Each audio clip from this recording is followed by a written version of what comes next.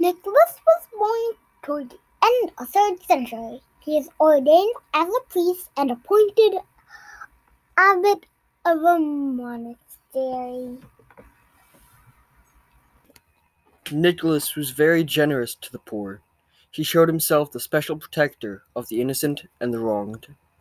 Once he heard that a man who had become very poor intended to abandon his 3 daughters to a life of sin. He went out by night, flung a bag of gold into the window of the sleeping father, and hurried away.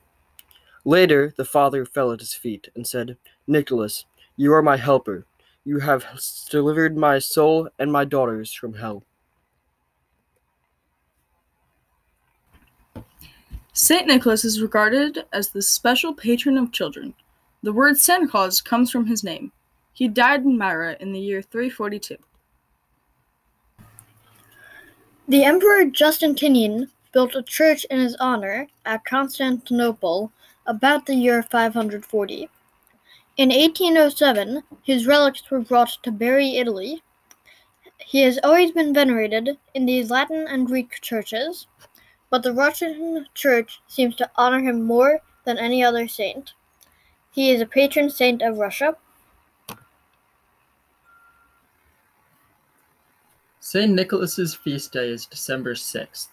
He is the patron saint of bakers. We call upon your mercy, O Lord, through the intercession of St. Nicholas. Keep us safe amid all dangers, so that we may go forward without hindrance on the road of salvation.